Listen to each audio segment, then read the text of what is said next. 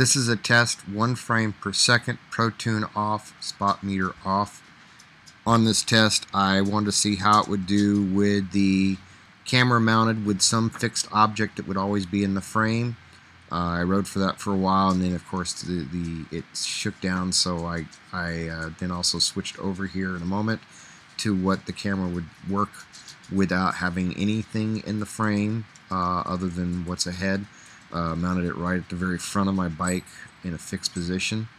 Determine which is going to look the best when it's all said and done.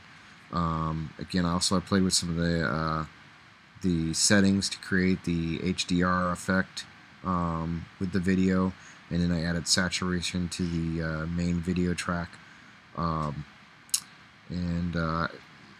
Colors seem a little better in ProTune as far as being consistent, but a little more unnatural in areas. Mainly the blues have got like a cyan color in the sky.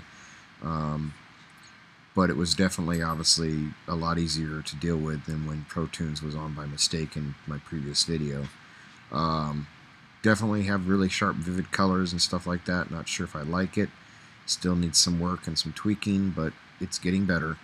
So that's the end of this test, and